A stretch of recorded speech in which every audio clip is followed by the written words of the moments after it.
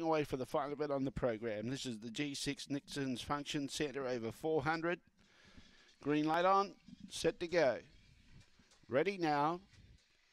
Loaded quickly here, Mike. Away and racing. Abigorado only fair away. Velocity Flame had good speeds getting it across. Abigorado's coming out after Velocity Flame. Tracks a bit wide, getting up on the inside. Roxy's Daisy trying to run on as Filthy Phantom, about 4 lengths from the lead. Abigorado's lifting and coming at this leader.